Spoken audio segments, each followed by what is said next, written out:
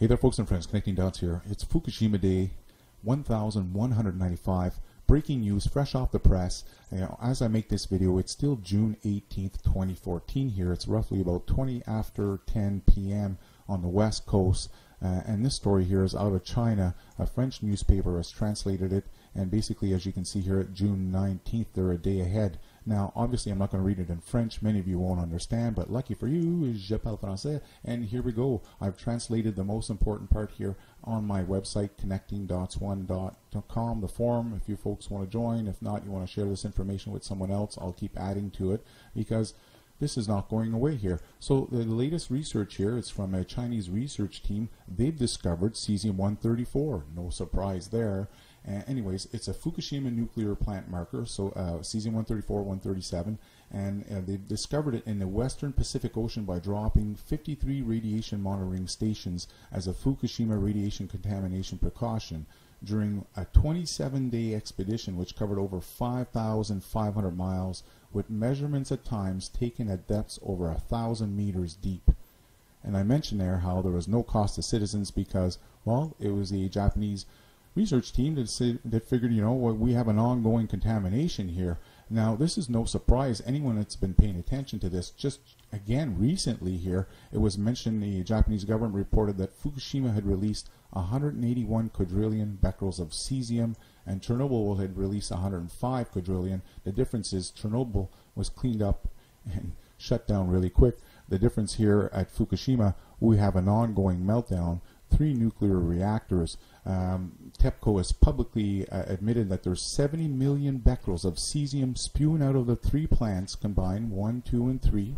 All 3 reactors combined, 70 million becquerels every single hour, and 400 tons of highly radioactive water being dumped in the Pacific Ocean.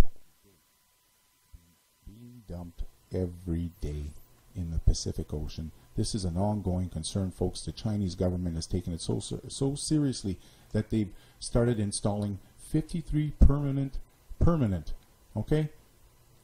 They're going to observe here. They're going to watch what's taking place here, because if you've been watching my videos, there's enough research out there that shows that the dispersion in the Pacific Ocean, well, eventually the entire Pacific Ocean will be contaminated, and now the TEPCO's admitted that it's 35 to 45 years before they have this contained. Hello, can you not connect the dots? We have a big concern here. And now if you're still wondering, did it reach the west coast?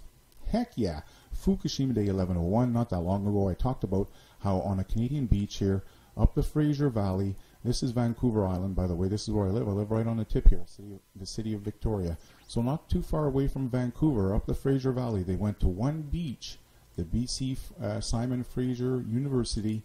They went to one beach, they took 5 soil samples, and one of them tested positive for Fukushima fallout. Good thing they didn't take 100 samples, because that would be a 20% contamination rate. They don't want people to know just how bad it is, so they lessened the story and said it was only 1 out of 5.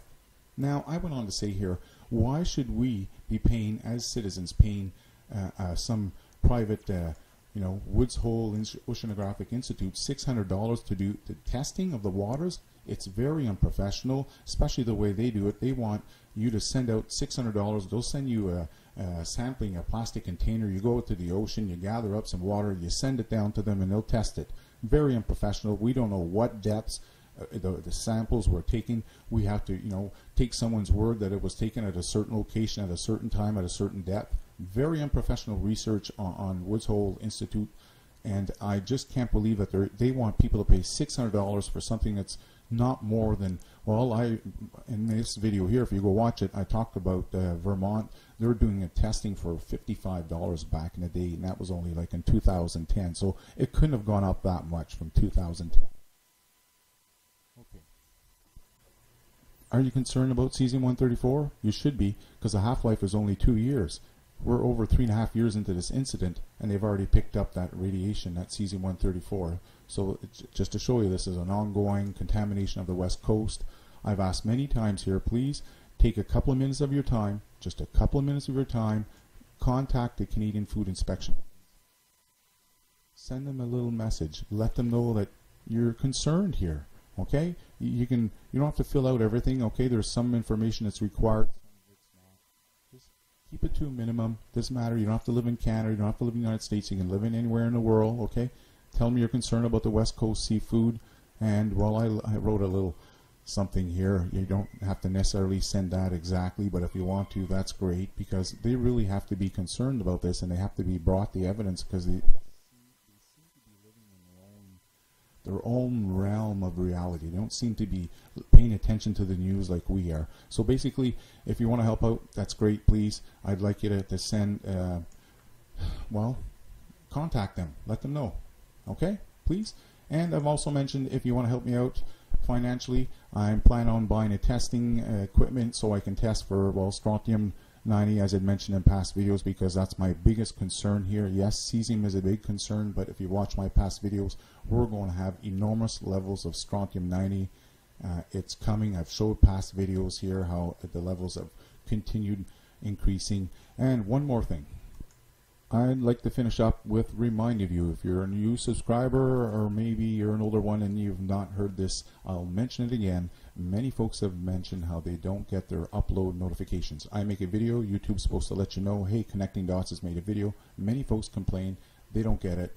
The best way to find out is to come directly to my Connecting Dots 2 or Connecting Dots 3, because this is my backup channel, Connecting Dots 3 or Connecting Dots 2, and you'll see, well, you won't necessarily see, because I've noticed that, you know, some folks get to see this and other people get to see something different. I don't know why, but the best way is to come check out my most recent uploads, and that way there you'll know for sure you're staying updated with what I've put out.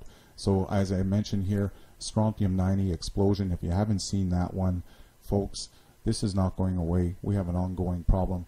Take your time, please, and just fill out a little form requesting for them to do some proper testing here on the West Coast. Okay, that's it. That's your update, folks. And as I said, I'll leave a link to this thread at connectingdots1.com. Take care, folks. Ciao.